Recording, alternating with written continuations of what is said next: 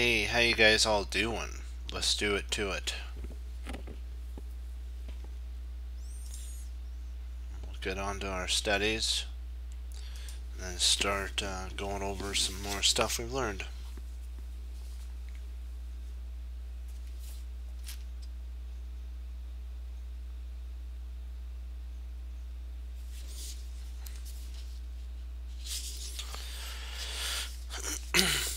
Okie dokie.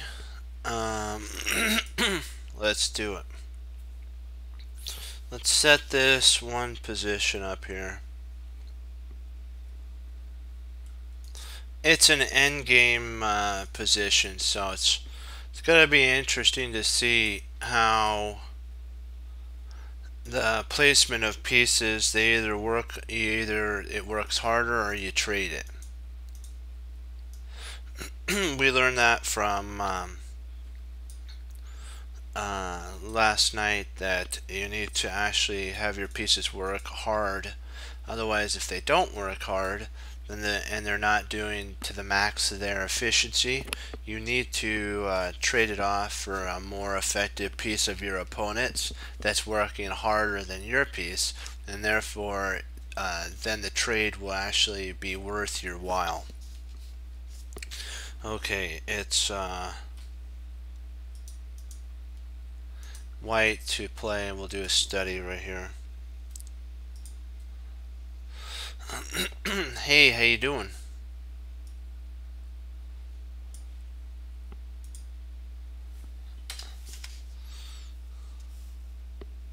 Yeah, we're going over work it or trade it. That's the name of the section, but it's in habits on Andrew Solstice's most recent book on. Let me see, what's it called? Oh, What It Takes to Become a Chess Master.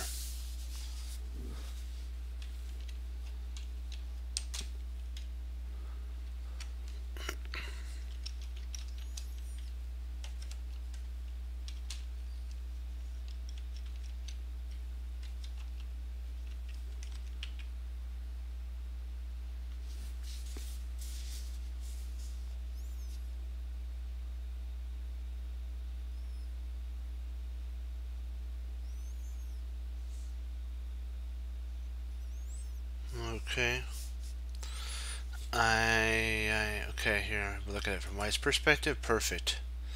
I'll enlarge this. I'm going to give you a second, my chess friends, to take a look and see what do you think the best move for white would be here. This is an exclam move for white, and it's a little interesting. I'll give you that. It's one of those moves that you're gonna have to remember all the lessons, and if you've gone over all of our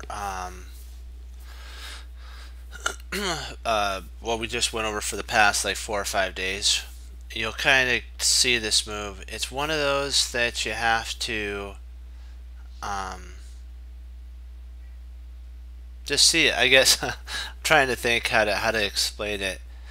It's there. It's not about calculation. It's about the idea of a winning position. I'll give you that. We'll say that this is probably a Karpovian type of a move. This is a Karpov move, and Karpov most definitely would spot this move. So I'm going to say it's a positional move, and I'm going to give you a second, kind of to a minute or so to look at it, and I'll be right back, because you have to. This is a really important move, and it'll test it, see if you're in the calculating mode or if you're in the idea mode and what you want as a plan. See, once you start calculating, you're doing moves. See, you have to get a plan. A plan is based on ideas, and ideas could be trading off a bad piece for a better piece.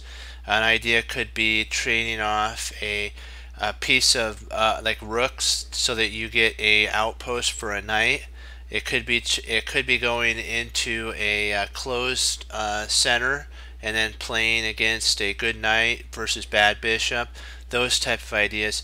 Take that and then apply it to this, and I'll see how you do when I get right back. Okay. Keep take a chance at it and give it your best chance. Bye bye.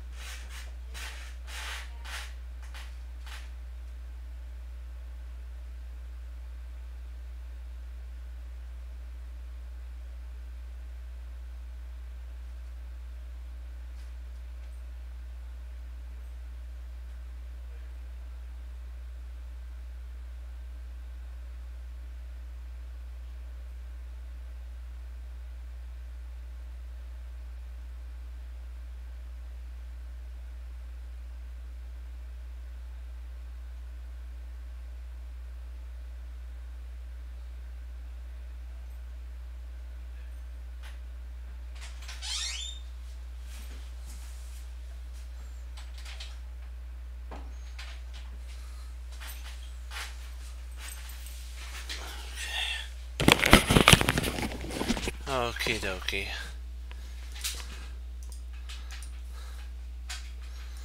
If you chose Rook D C7, that is correct. Oh, does it have to do with attacking the double pawns? Oops. Not really. On it is a it is kind of like that idea, but the reason that Rook C CC7 actually doesn't work in this position is because of the idea that the rook guards it. So if you were planning CC7, Rook CC7, it's not the best move. The surprising Karpovian idea is Rook D7, and it is, and the bishop covers you know, the G5 pawn. And if you were thinking that of playing something like maybe Rook C6, the king could actually come up to G7 and support the bishop, and basically this is almost a fortress-like position. If the rook tries doubling up here, you always have a rook idea of Rook E7, and therefore if the rook moves here, you have there, and there's really no way you can make any progress here. If you try attacking, doubling up with the rooks here, all you do is win a pawn, and 2 pawns are not enough to win against 3 when there's enough material advantage. So what the idea of Rook D C7 was based on is based on the idea of trading down the majority, the piece on C8, going to C8, and then trading off into an exchange up variation of play. That's what white noticed, is that they're up an exchange. So if they can trade off a rook for one of their rooks, then they'll be able to play against a bishop, and more likely they'll, in this open position they'll be able to dominate the bishop. And so G7 was played, and now we played rook C8, exclam, and rook takes C8, rook takes C8, and now, oops, sorry, I need to go back here. I need to read this to you, what the author was saying. We had this kind of a position in mind when we made a decision several moves ago. Let's make sure here. Yeah.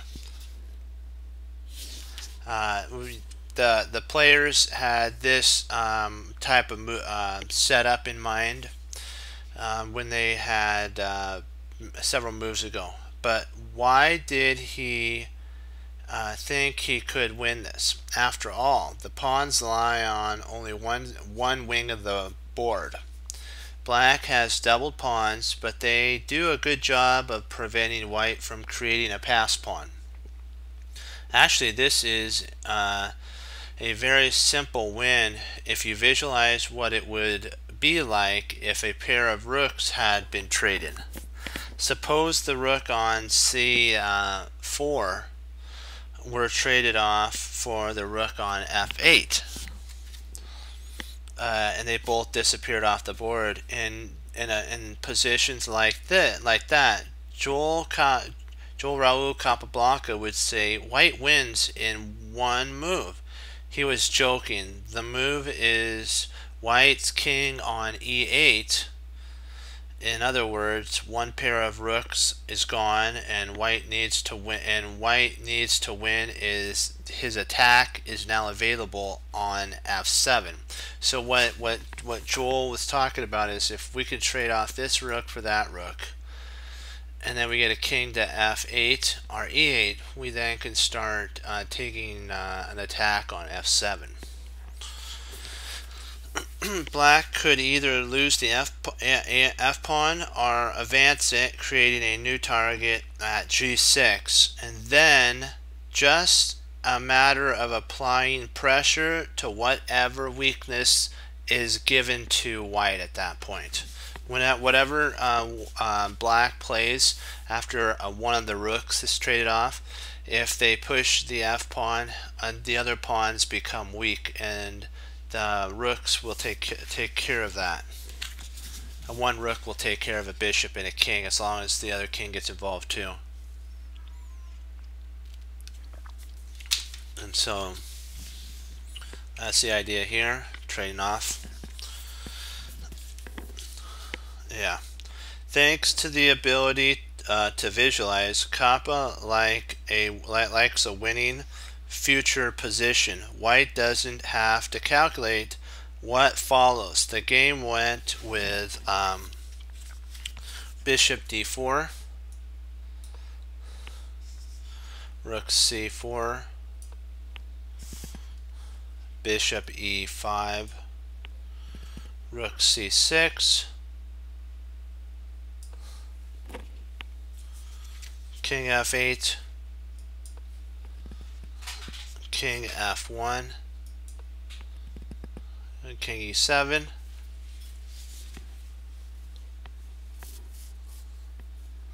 king e2. Get the king involved, of course. King f8, rook c5, bishop f6, king c7, bishop e5, rook b7. White could have chosen other squares for the rook without damaging his winning chances. The next stage was to advance the king towards e8, king to e8, and play went more like king g7, king d3, bishop d6, king d4, king f6, pawn g3 for white, exclam, to basically stunt the bishop, bishop d2, king d6, or not d6. Wait a second, did I missed something somewhere, hold on. Yeah, okay, my bad, sorry, f4, king d5, there we go. I knew I missed a line somewhere. g3 attack, not g3. Oh, king f6. Now pawn g3 makes more sense, because now you're attacking the bishop. Bishop d2. How could bishop go to d2? Oh, d2 is right here. King d6. Bishop e1. Rook b1. And if he takes on the pawn here, the rook would slide and pin. So this, in theory, is a poison. Bishop takes here, rook comes there, and white's winning. So once the king is close to, for white to f7, white frees his rook from the defense of the pawn by advancing them to light squares.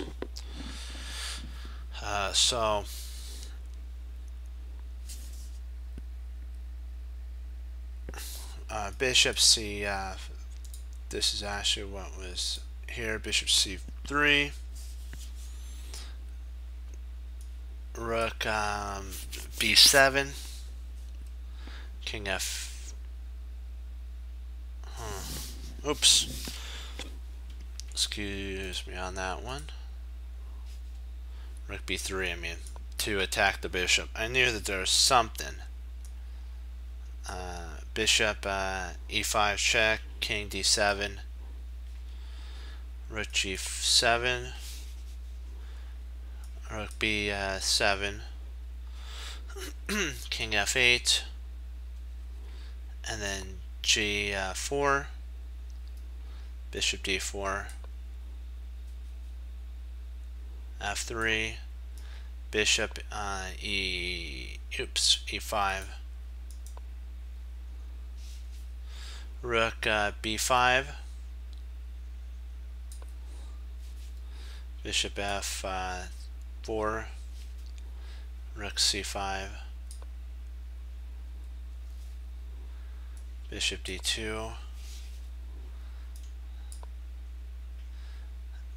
c7, c8 check, king g7, king e8. And at this point, the game's won. This is a one game for white here. There's no way that black can win here. It's actually resignable right now. The f7 pawn's going to fall. And so there is no defense to white getting his rook to the 7th rank and basically attacking the king. The easier way to win is to get the king to e6 if this pawn gets moved. King to e6, let's say the pawn goes to f6, king e6 would be where white wants to go. So black tries f5 right away. Rook c7 check. Can get king f6. White went after the new target on g6 with king to f8 exclam, threatening rook c6, king up, and then either knight king up here, either knight or king here on f7 or king on g7. Either one of those would be viable spots for the king to go to. e5, pawn e5, I mean king e5, king f7,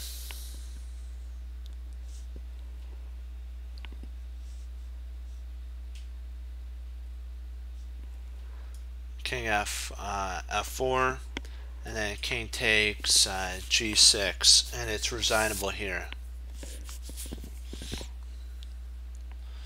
at this point. Wow. Nah, we're just working right now.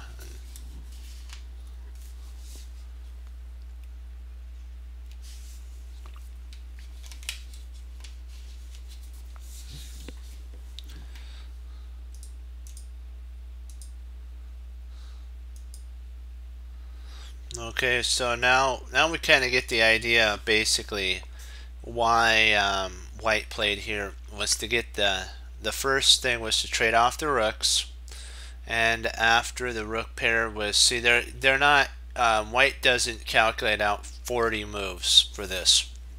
All they needed to do was white needed to calculate out rook d c7, king g7, rook c8, and then takes. Now after this position, white accomplished one of their plans, was to get the rooks off the board. Next, white had to see that the next idea is to get the king to e8 and weaken the position with weaken, not like that, weaken the position with black playing f5. Get the king here is an important move, getting the king there. And then there could be small mini plans in your setup. You don't have to have one ginormous plan for the setup. And we'll go, well, and we probably should go over that, huh? So let's just finish this out. Oops. And so we get to see how black and white does that. And the reason, you're probably wondering, why did the rook play to c6? That was to stop the king from actually coming up the board to f6. So that allowed the king to go back.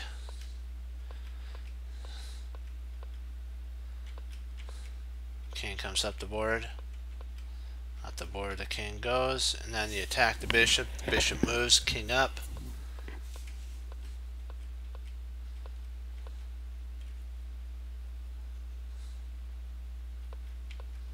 And then now the next move after the king got close enough to e8, the next plan for white was to put all the pawns on the opposite color of black's bishop, which makes black's bishop very weak and passive. And that's what white did. And then after that plan, which was a two-move plan, they then went after going after the f7 pawn. And the king came in, and after king e8 for white, there was no way really to stop the loss of f7, so black actually had to secede and create a new weakness on g6. And that's why the king came up and took, and at this point it's game, set, match. And now the next section of habits is, the next section is called must calculation. We're going to learn when it's a must to calculate. There's points at when calculation is a must, and there's points when ideas are enough, which an idea could be a five move idea, which means it's not calculating. Calculating is when you go into deep lines, long lines. Ideas are like plans that you set up, plans that you implement. Like positions that you know by heart that you don't really need to calculate. And that's why studying is important. And if you spot a tactic, you don't really need to think about that tactic anymore, because you already have the tactic down that you know. And that's what the super grandmasters and masters and all the candidate masters have an understanding of. They don't waste their energy on non-important calculations. They always calculate on the most important moves or ideas. So they come up with ideas and then they calculate based on ideas. Not about just like my opponent moves here, I move there, back, forth, that. Nope, we don't do that. We make a plan, and then we see, then we can calculate to see if the plan actually works. And it could be like what Jeremy Silman talks about in the Reassess Your Chess 4th edition, that it could be based on an imbalance. It could be based on that your king's castle, your opponent's isn't, so you take advantage of this, the king still in the center. Those are ideas. And that's if you want to improve as a chess player, you have to be able to come up with ideas that are positionally. That's how Karpov and the greats got so good. Calculation will only take you so far. Okay, let's see here and make sure that we have this here. Perfect. Okay, and it's white to move, so great. We'll just do this here, put it into study.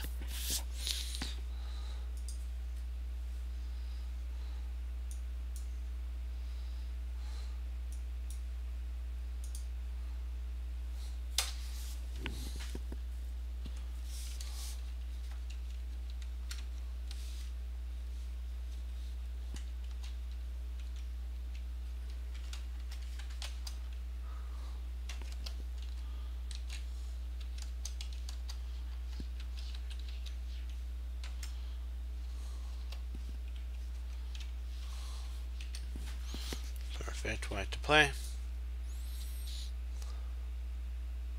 So I want to make sure I have that guy's name spelled right. Yep, yeah, so far so good, yes. Excellent. Okay, this is what it says. There are naturally bound to be times, there's bound to be times in a game, particularly a complex game, when you absolutely must, so this is an absolute must, calculate. High on the list are situations such as you are defending. Defending tends to require more exact and thorough calculation than attacking. On the other hand, when you have the initiative are simply better developed, you can sometimes rely on calculating minimally, he said. And this is a game between excuse me, I'm not exactly sure that the white is spelled K-H-O-L-M-O-V and black is S-U-E-T-I-N. So excuse me, there, yeah. And so white's advantage in development is minimized by the well-placed black queen and knight. To white, those pieces are what matter most. So white has more development, but the wonderful placed queen for black on c5 and the wonderful placed knight on f4 make black's position about balanced to white's position, even though white has more development. And so that's kind of what we're looking at here. There is a way to deal with them both. There's a way to deal with them both. Do you see the idea? Tell me if you're actually what I want you to do is, if you're watching this pre-recording and it's on YouTube, which is I have a YouTube site, of course, you can stop right now, go over stop right now, go over this position, see if you can spot the idea that allows white to deal with both of black's problems, or kind of make black's advantage go away and make white have an advantage at that point. So I'll give you a minute starting right, tell you when, right about now. I'll give you 1 minute to look at it. So give it your best. You're white. Find the move that's an interesting move that helps cause white to get a slight advantage at this point.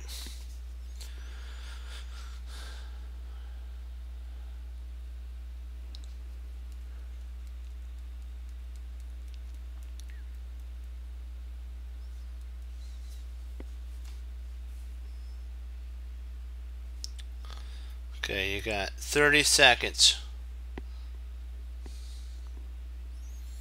I'll give you that. I'll tell you when it's the 15-second warning too. 15 seconds. And I'll tell you a 5-second warning when that happens.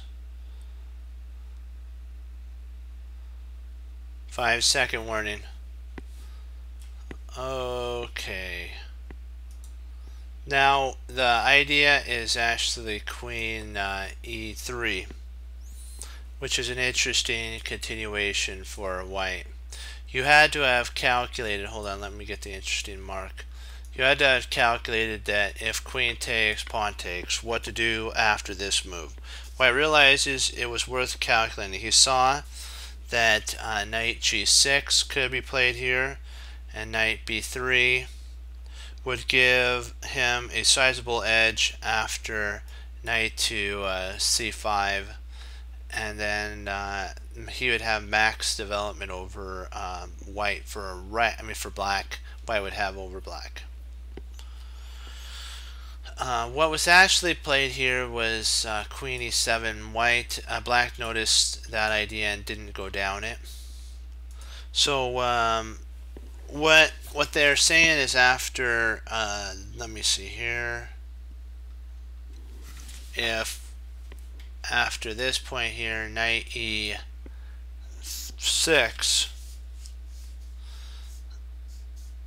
he saw that his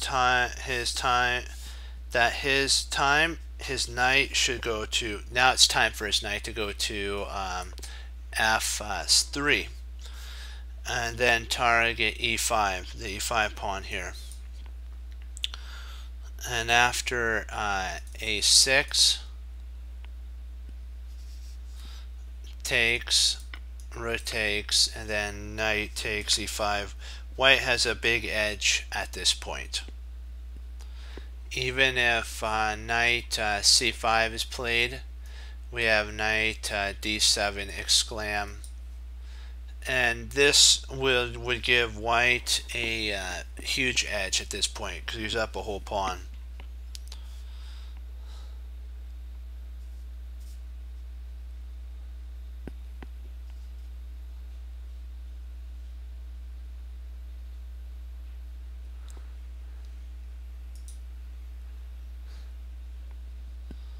He also loses a pawn if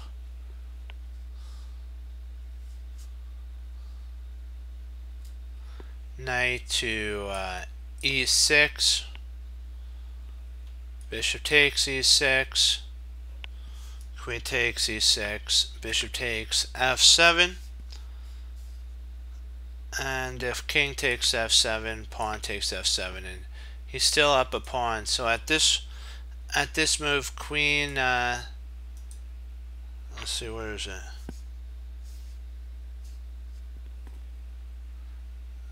And it's an interesting continuation after this. They calculated a win of a pawn, and then eventually what'll happen is we'll trade off a rook, and then you can actually play something like if king there, here, and then there's really no way to stop losing another pawn on e5 at that point.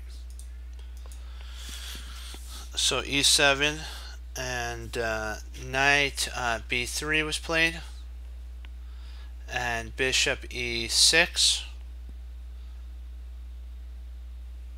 bishop takes e6, knight takes e6. White has a positional advantage because of the queen side targets that he can take that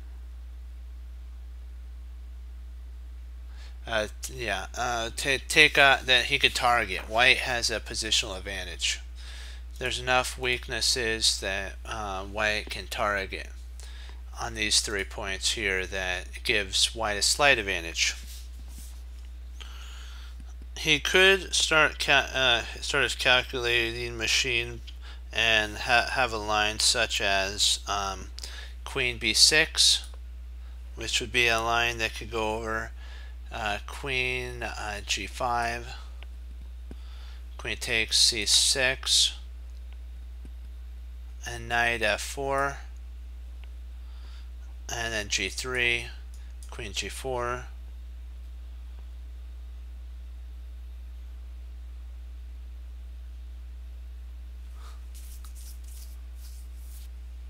our rook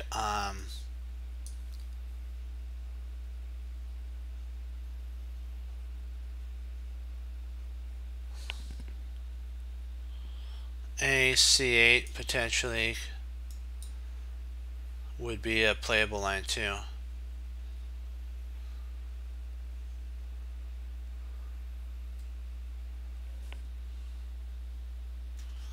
But it's just not worth it. White's advantage has become more obvious since the previous diagram, and he deserves an easier time to calculate. So if at this point rook takes here, just play rook d2. Oops, sorry, not rook d7. Rook d2. Here we go. Exclam, and this is actually, we're going to promote this one. Oops, let me make sure I have this perfect.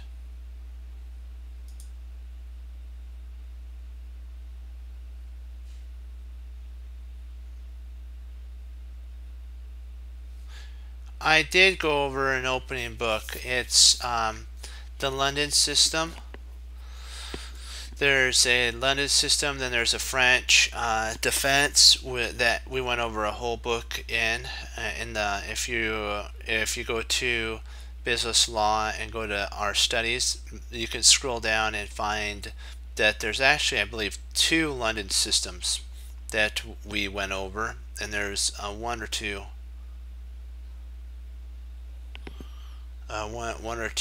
French openings. I haven't gone over anything else but the French or the London system, so proper. So it's not worth. Okay, he can increase his positional edge without calculating just by doubling the rooks. He can actually keep the edge without having to go through a ginormous amount of calculation problems. c5,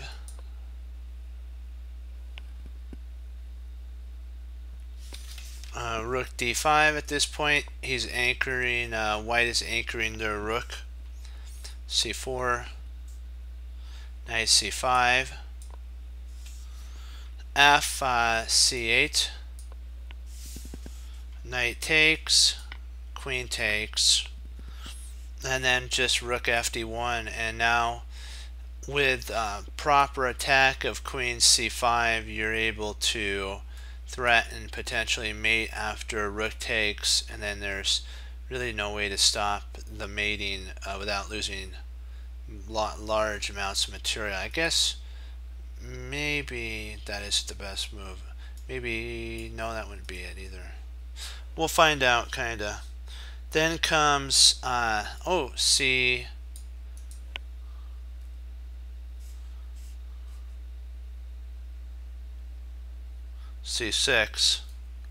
or c5 maybe. Queen c6 is what was played by black. Okay, gotcha. Rook b5. Now the idea is to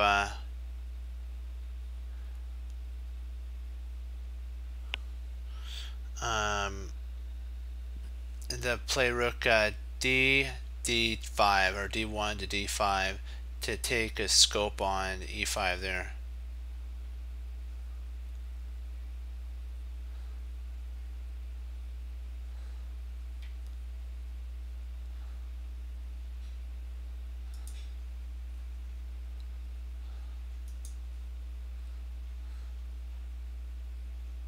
Yeah, just a little.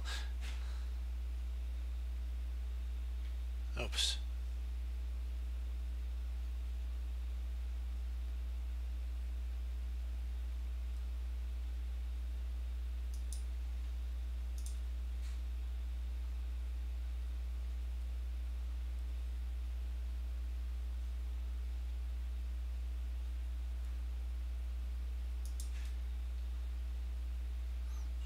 let's do that too. Sorry about that. Sorry about that, team. I give them temporary bans, kind of to give them a little, maybe a chance. So you gotta always do that. Okay, C5, C3, B3, pawn B3.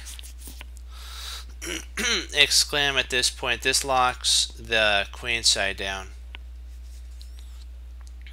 Rook D8. At this point, the amateurs sometimes reach the commanding position. That's what Andrew Solstice says.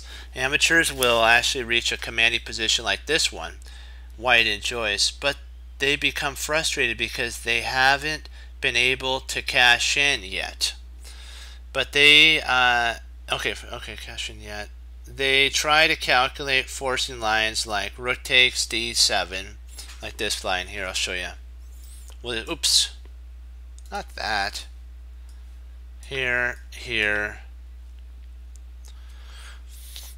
h3, and then and then rook takes a, and then or h3, and then rook takes a5 is an idea.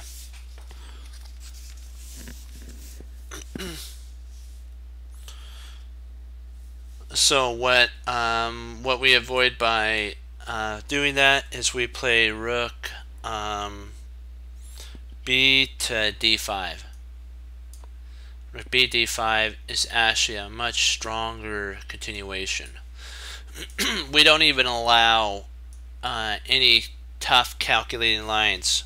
What matters most is he's taking his time to provide play on both wings. Basically, White's playing on both wings here. White doesn't just want to play on one wing. White wants to have a rook that can play on both wings after this move here. The rook guards there, attacks there, and attacks there, and the queen will eventually overwhelm black, with the rook and queen attack. Queen f6. This is to guard d7 if the queen tries to double. G3, pawn G3. H6 to avoid a back rank mate. Queen D3. King H7. And then Harry the H-pawn. You gotta love it when Harry the H-pawn comes. King E6. Or Queen E6. King G2. F6. So they're slowly, positionally developing.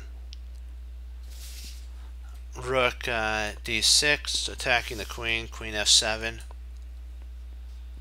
Bishop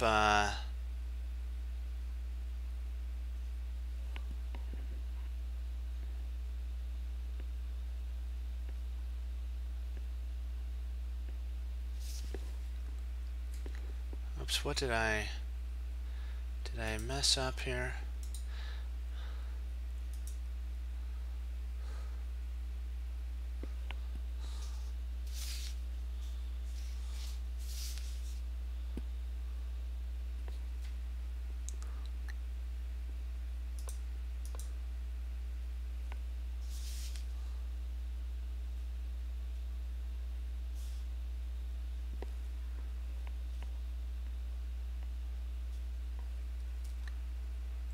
H6, H4, E, G2, F6, D6, Queen, not E7, Queen F6, or F7, and now Queen to F3 with ideas of infiltration. On the king side, he was looking for to play Queen F5 and then H5 and try to go for a mating idea. H5 is played to prevent that. Queen D3, because now that we provoked a target that later on, once we get traded off, we could start taking scope on. Rook a7, rook d8, dominate the back rank, queen g6, queen d5, with the idea of checking and then trading off into a winning rook endgame. Queen f7. For the first time in 20 moves, white should have calculated a long variation. Why? Now, because if queen takes, this is actually what was played. If we tried rook a8, which could be a calculated line, rook d7,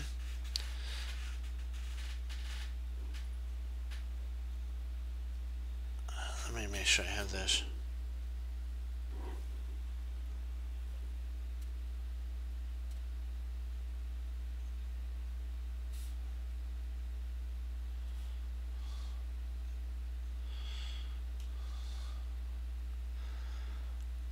Oh, sorry. I went a little too far. Sorry about that. I went. I didn't move. I didn't go far enough. I mean, this is actually what was played. Rook d5 here.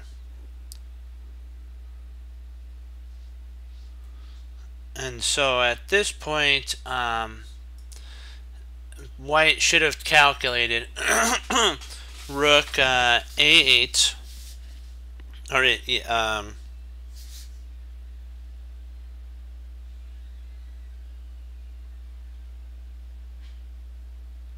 hold on, what am I? Wait a second. Oh, sorry, rook d5. That's right. Nope.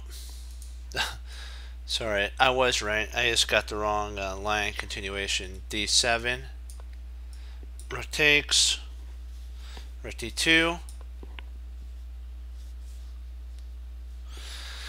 or if he could play this move here, d5, d4, or is it? No, it's d5. Sorry, d5 again, a7. The position has decisive chances for white at this point. What was actually played was this move, rook a7, the line, and then now white played f4 exclam. This takes advantage of the weakness of h5, because if the pawn were to take at this point here, we would be able to take here. The king would come up, and then you could actually play here if takes.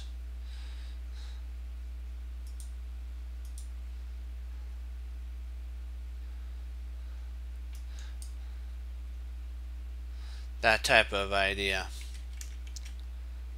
But I'm sure that they would have built up. I was a little too hasty on that. I'm sure they would play pawn takes g4. And then after g6 to support this, or maybe king h6. Kind of get the king, now that the king is kind of offside, the king can wander its way over and help support and win b5, the b5 pawn. So that was just a sideline that could have potentially happened. Oh, rook did take, so we did go down the right line here.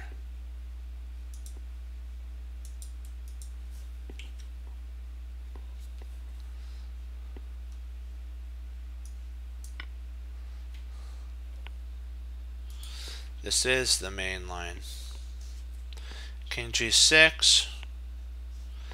G4 is what I missed. G4. It takes an examination to have seen that after rook d7, rook to d5, exclam, rook takes d5, pawn takes d5. To prove it, but the position in the diagram that we're looking at right here, in the last few moves, white doesn't have time right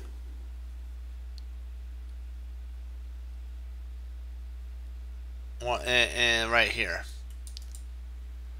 White doesn't have a lot of time. He keeps control of the situation by let me see here. Did I miss anything here? Let's see how we're doing on time really fast. So let's see if I can do another one. I might be able to do one more. We can start the chapter at least. On move 22, so that would be right here.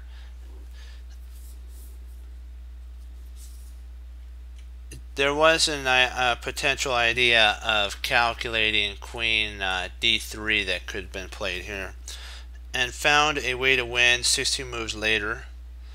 By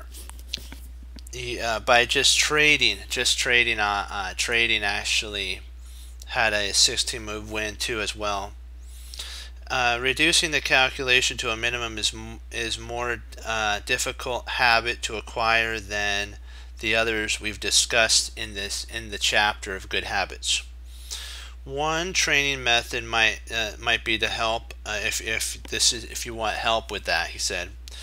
After each of your tournament games, try to remember the variations that you calculated. You don't have to recall every single move. Rather, you should try to basically make the candidate moves you spent significant times on, and whether you looked 3, 4, or 5 or more moves into the future. You might be able to make this part of your post mortem, as he says, basically after the game. That's what it means.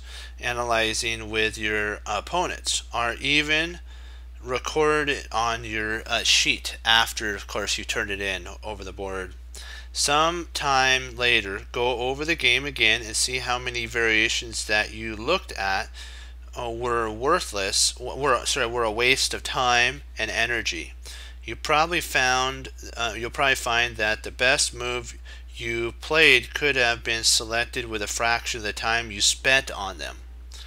This can show you how much more effectively you can think if you set up so that you can do that. So just remember to go over your games, even if it's an online game. Let's say that you won or lost, doesn't matter, and think back and say, which lines did I go over on my online game or over the board game, and then let's say you won, you chose the correct line. Ask yourself why you calculated those basically wastes of times, because if you only have, let's say, 30 minutes to play on the clock, you're not going to be able to calculate 20 move variations every move. You're going to run out of time. So you need to find and minimize your calculation. That's what he's talking about. This is chapter 3. It's called Little Tactics. You know that tactics they are decisive moves you can use to decide the majority of your games. So tactics are, but they're small ones. Most of the other moves on your score sheet may seem like filler.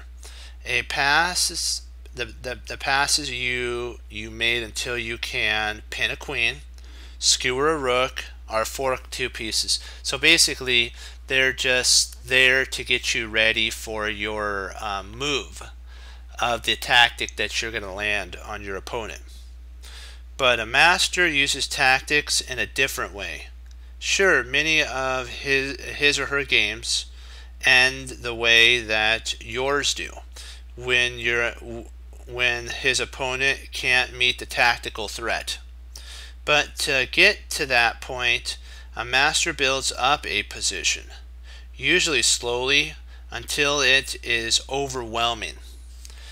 To do that, he uses two types of moves that amateurs rarely employ. One type is forcing and positional. So forcing, first one, and positional. That is, the move gets its energy from tactics, obviously better chances in a positional way, such as by improving the placement of a bishop or a knight, or weakening the opponent's pawns, or forcing the trade of a stronger piece for your weaker piece. These are small tactics. They seem minor, most trivial chances in the position, in contrast to a bigger tactic. The one that win games here is an example of a little tactic. This is a little tactic that we're going to be going over. Let me see here. We're going to set this one up. I know I'm reading straight, but I got to tell you, this stuff is such good information about, you know what, how we have to kind of re-examine how we look at the chessboard in general is huge. We need to realize that it's about smaller tactics and building up rather than our brute force crushing moves that we've been taught to go over like.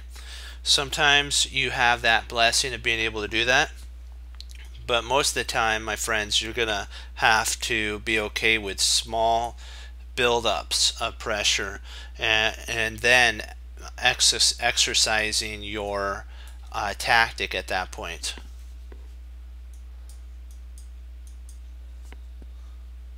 Otherwise, what'll happen is you'll try to attack and you won't have enough material, and your position will fall apart, and you'll feel like, what happened? And what happened was you forced the position that wasn't there, but you tried to make something happen again, that I'm going to say one more time, that wasn't there. You have to build up.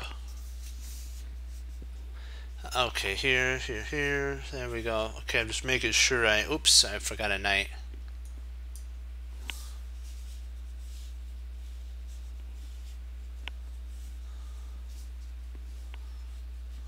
Okay, perfect. Okay,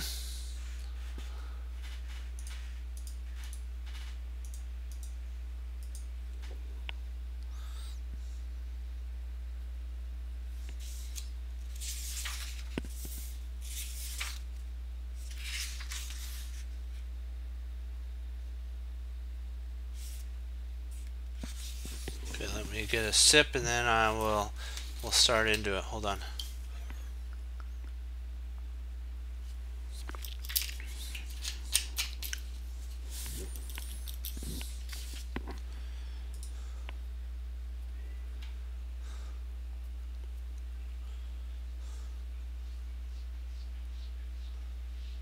Come on, why is it stalling on me?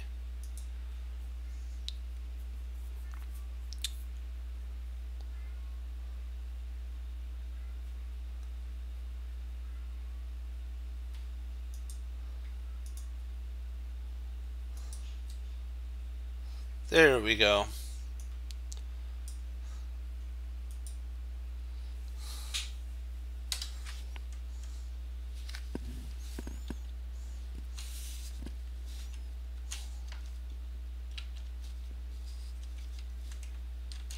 This is a game between Carlsen.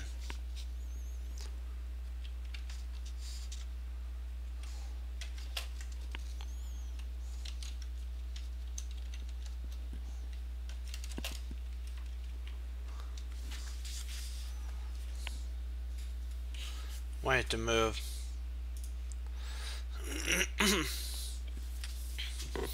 White has many pieces developed, but as usual, that's only a temporary advantage. Most of his edge may disappear if white can get a knight to c5. Their edge would disappear. In most cases, a leader development can be exploited by tactics. In this case, the suggestion that was actually played here was c5, knight c6. The main point here is white threatens to play knight takes e7, and also knight takes d6.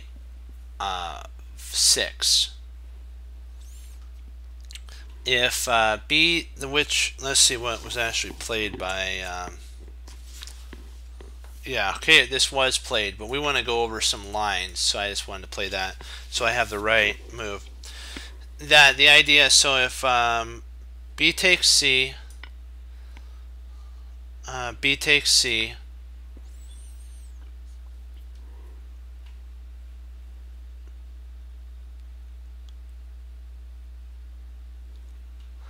then the idea is rook takes there, and if queen takes c6 is what you're thinking. Whoa, yeah, I win a pawn. Oh yeah, but then we realize we just walked into a chess.com puzzle rush tactic, and after either bishop or knight takes, we that lands on the board, and see ya queen. It's off the board.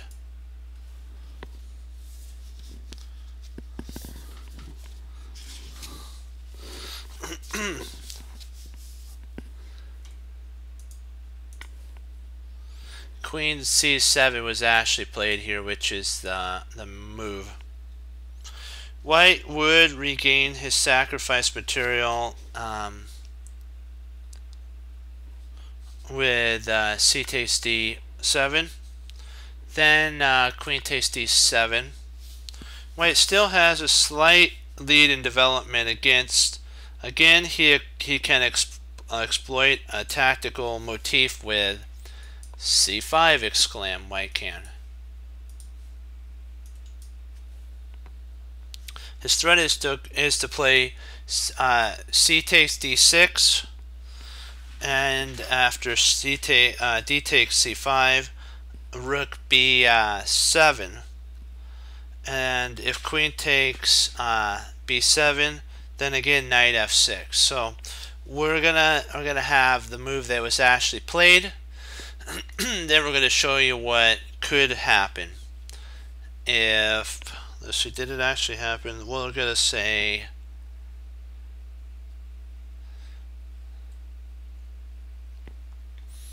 I'm gonna try to see if there's any. C takes d. There we go. Rook b7. Queen takes, and then again a beautiful knight f6, and the queen will be lost off the board. So they did not go down that that route. Oops.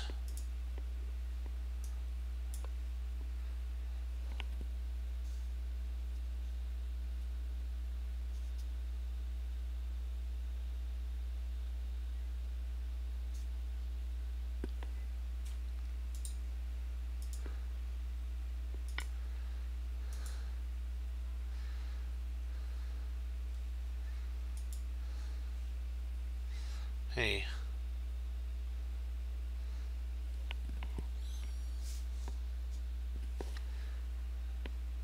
C5. Did I?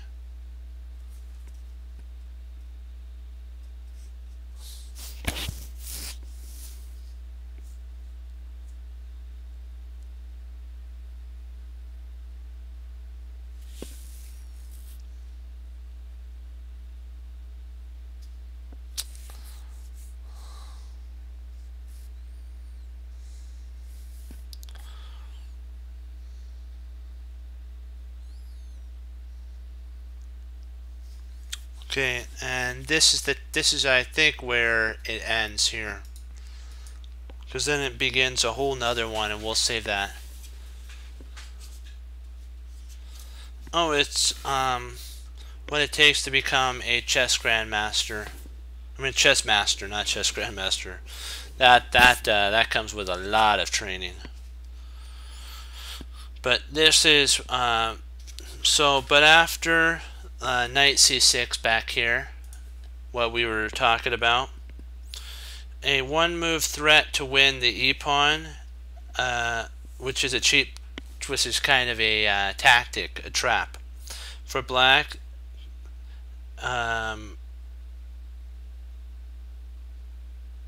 Oops, actually, I think this is part of a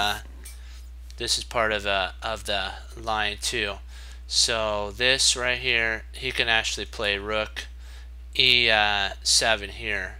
So I'm going to mark this with a square, because this is a another part of a line, a very important part of a line, where black actually takes advantage of white's over a tactical thing. That's how many amateurs play chess. He says that let me see here. Okay, here we go. But if that was all there was to knight c6, a one-move threat to win the e-pawn, it'd be considered a cheap trap. That's what he says, for black to fall into, and a few other tricks. There wouldn't be much to white's knight move. Black would just simply defend his pawn, as he did in the game with oops, so this was actually in the game. So I'll just take the circle off. That was actually what happened in the game. They were showing another subline. So if you want to go over the sublines that were in the book, it's down below this one. And so that's how many. She says that's why it would just be defensive. He says amateurs play chess, and they see these one move ideas, and sometimes they'll fall for it. That's what Andrew Soltis says, and they'll think just one tactical move are hope chess, and so you can't allow that to happen. They make tactical moves in the hope that their opponent will overlook their point. Basically, there's the hope chess we were talking about. When their opponent doesn't miss the threat, their move turns out to be just a waste of time. But there was more to knight c6 in the main purpose. There was purely a positional move, where white's knight looks good on d4. So the knight wants to go to d4. Its real purpose had two purposes. One is potentially to win a pawn, win the queen, and then relocate to a better square. And closer look, the knight actually did not go to it actually, let's see, where did it come from, by the way? Oh, it wasn't doing anything on d4, so it decided to, oops, and then there. Right.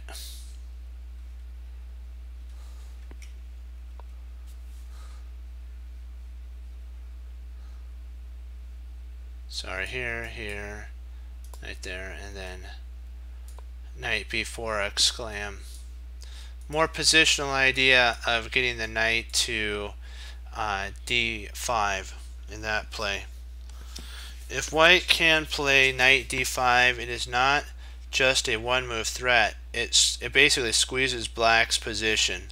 Knight d5, then the queen would actually have to go back to d8, and b6 then could actually be a threat and drop the knight in if e6 is played, which would fork the two rooks and win material. So that would not be a fun idea. Black understands the danger and reacts sharply with f5. Knight c3. queen e5. Let me see. Queen c5.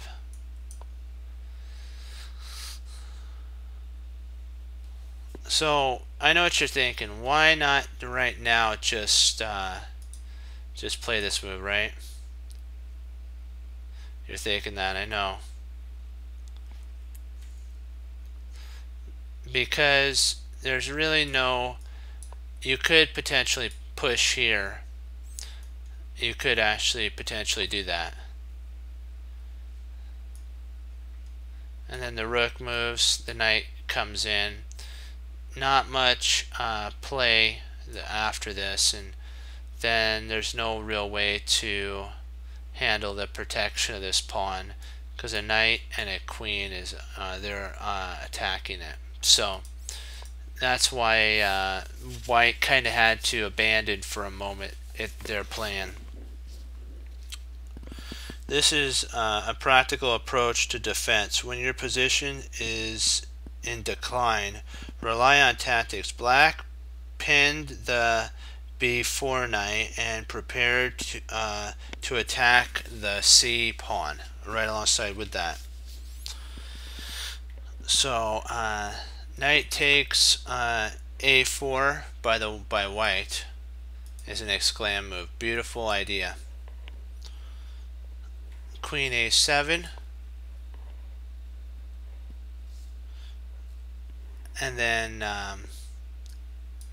knight a6 exclam.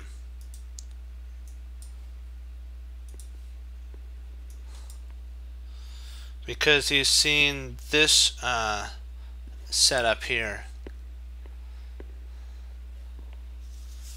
B takes c, and then b6.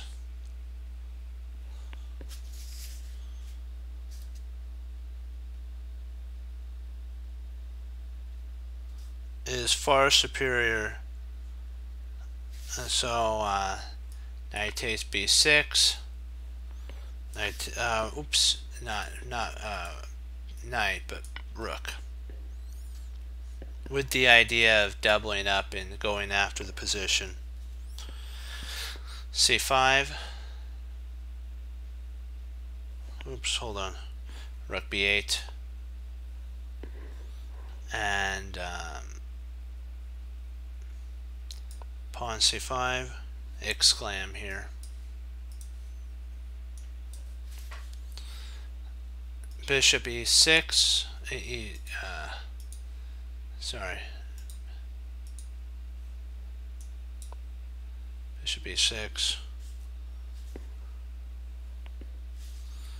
Rook d, b, like what we're talking about. D takes c. Rook b7.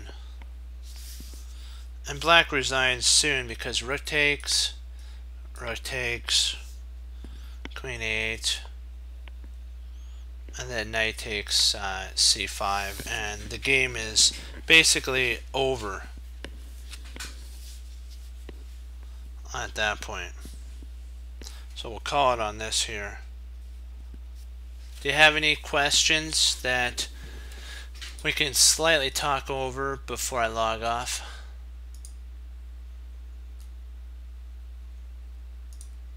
Any questions? I'll give you 30 seconds. I'll tell you when now. If you have any questions, I'll give you a little bit of time to write in. Okay.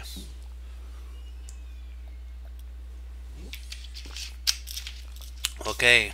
If there's no questions, then away we go. You know what? I wanted to thank you for participating, logging on. I know this is a lot of information, a lot of change in how we kind of see calculation from Andrew Solstice's book. Is that we looked at it as the backbone of a chess player, but ideas are actually what builds a chess player's a master's perspective. Because tactics, if you not tactics, but calculation, what'll happen is you'll run out of time, and you don't want to do that. You want to get an idea and base your idea on a positional R kind of tactical setup, but just keep ideas open and that's kind of what a plan is an idea. You got to ask yourself, what's the position are the board telling me to play? And that's why Bruce Lee said to, when you go over material, take what you know, be able to do something with it. Always. Remember, though, choices, and the choice to receive the Lord Jesus as Lord and Savior of your life, life is as vital as a move on the board. So that's why what we have to do is, like when Andrew Silson says, take, like from Tom Thumb Told Tango, is to treasure your victories. So treasure your victories, but learn from your losses. Remember that mistakes do not define you. It's how you handle the mistake that defines you as a chess player and a person. In general, in any field the Lord's called you into. That's why the Team Chess Cruncher motto is implemented. That's why we say this. That as a team we hang up our coat, we hang up our hats, we sit down and study when most won't. Team Chess Cruncher does, and that makes all the difference. And as Wesley So says, serve the Lord Jesus, and as I say, God bless. And I'll see you next time on Chess Cruncher TV. Have a blessed morning, afternoon, evening, Lord will, and I'll be back on tomorrow. We'll keep pushing forward. And now it makes more sense of what Hannibal Smith said when he said, even inside of a random position, there's always a plan. Now we understand what Colonel Hannibal Smith meant by that, don't we, team? So, 2 thumbs up, hoorah, be blessed. Keep studying, keep doing ideas. As little as, if you have to calculate long lines, do it. But little calculations and having a lot of different ideas along the way will help you not make as many blunders and mistakes over the board. Okay, 2 thumbs up, hoorah, be blessed. Go Team Chess Cruncher. I will see you tomorrow, and we will learn some more and improve our chess understanding. Be blessed. Bye-bye.